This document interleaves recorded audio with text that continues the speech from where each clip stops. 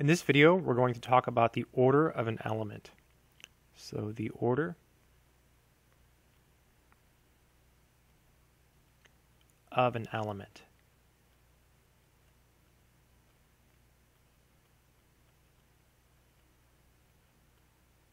In a group G. So we'll start with a definition. So definition.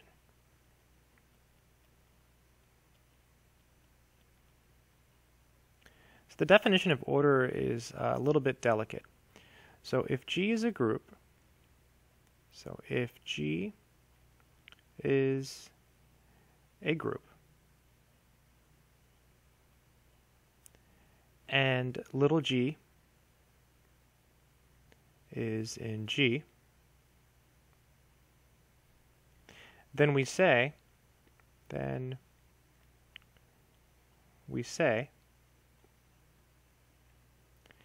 little g has what's called finite order. So finite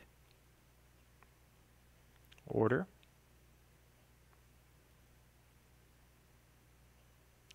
if there exists a positive integer n, so if there exists a positive integer n, so a positive integer n, such that, so st means such that, g to the n is equal to the identity element. So when you raise it to the nth power, you get the identity element. So an element has finite order if there exists a positive integer such that when you raise that element to the nth power, you get the identity element. So if we can find such an integer, so if such an n exists, so if we can find such an integer, so if such an n exists, the smallest such one, so the smallest such n, in other words, the smallest such n satisfying g to the n equals e, the smallest one is called the order of G. Is called the order of G. The order of G. And we're going to denote it as follows. So denoted little o of G. Some people use different notation. That's fine. We'll stick with the little o for order. If G does not have finite order, so if little g does not have finite order, so if it does not have finite order, in other words, there is no such n, we say that little g has infinite order. So infinite order. Let me go ahead and underline that. And the way we denote it, so denoted, and you have little o of g equal to infinity. So that's the definition of the order of an element. Let's go ahead and look at some examples where we see what the orders are. So example. So let's look at maybe the set G. This will be a group of non-zero rational numbers, so Q star. So this is all of the non-zero rationals. So non-zero rationals. Okay, so non-zero rationals. And here we're just going to look at regular multiplication. So times, it's just multiplication. So the operation is just regular multiplication. So this is a group. And let's see. So -1 is an element in this group. And it has finite order. Has finite order.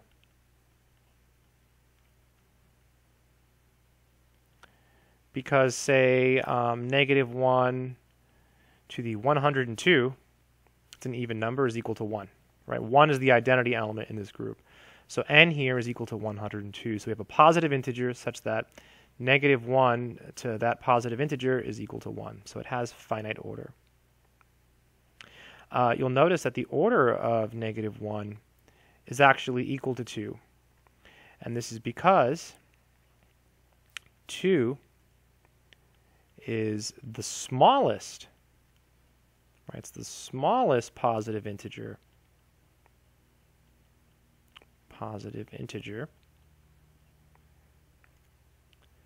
Such that negative 1 to the n, or I'll just use 2, equals e. So here n is equal to 2. So there's infinitely many numbers that you can use here, right? You can use 102, 64, 78, but the smallest one, the smallest positive integer for which this is true, for which g to the n equals e, that's called the order. So the smallest one is the order. What about the order of 3? Well, how would we figure that out, right? We would have to look at, like, 3 to what power is going to be equal to 1? Well, n has to be a positive integer, right? So if you use 0, it would work. But remember, order is positive. Let me scroll back up and show you. So, yep, if there exists a positive integer n, right? So in this case, the order here would be infinity, right? Because there is no positive integer for which this is true. So the order of 3 is equal to infinity. Likewise, the order of 8 is equal to infinity. Right? The order of 8 is equal to infinity. Let's look at another example. How about, let's look at the set G.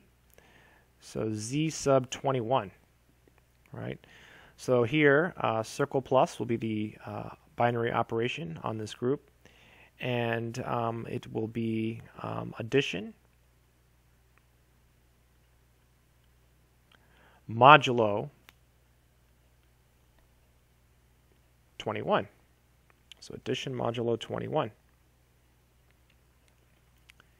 And the number 6 is in this group. So 6 is an element of this group. And if we look at 21 times 6, that's basically we're raising 6 to the 21st power. So when you're looking at powers, if it's multiplication, it's g to the n equals e. If it's addition, it's ng equals 0. So this is going to be 6, circle plus, 6, circle plus, dot, dot, dot, circle plus, 6. And there's 21 copies. So there's 21 copies of 6, right? And this is actually equal to 0. Okay, this is equal to 0. So 6 has finite order. Okay, because we have a positive integer n. Here our n is 21, such that when you raise it to the nth power, you get 0, which is the identity. But note,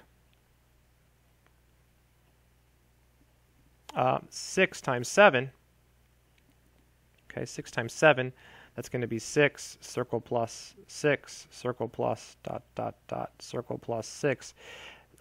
7 is going to be the smallest positive integer for which this is true, right? 7 will be the smallest positive integer because this is going to be 42, and then modulo 21. 21 goes into 42 2 times, the remainder is 0.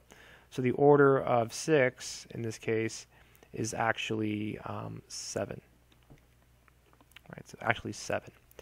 So something to keep in mind, whenever it's multiplication, it's g to the n equals e. Whenever it's addition, it's n times g equals 0. Very, very useful to know. Here's another example. Let's look at, say, G. And G is going to be the general linear group. I'm going to use new notation here. So GL to C. So the 2 represents the dimension. So this is all 2 by 2 complex matrices with non-zero determinant. So non-zero determinant.